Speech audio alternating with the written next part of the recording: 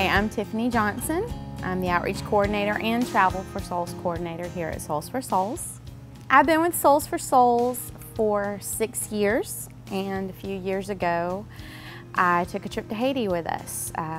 We had a group of 10 or 12 and I helped to co-lead the trip, and it completely changed my life. I know that sounds very cliche, but it was July 2010, so it wasn't that long after the earthquake, and the devastation was still so raw. So many moments of just complete and utter heartbreak for what that country has gone through, but there was also so much joy and happiness and hope that I encountered in the 4 days that I was there. It was an incredible trip.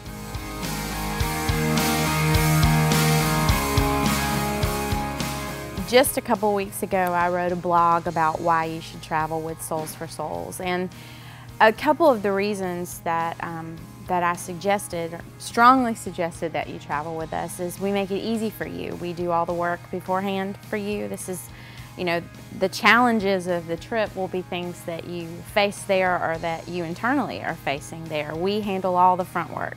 You may be somebody that has done a shoe drive for us. You might have cleaned out your closet for us. You may have fundraised for us.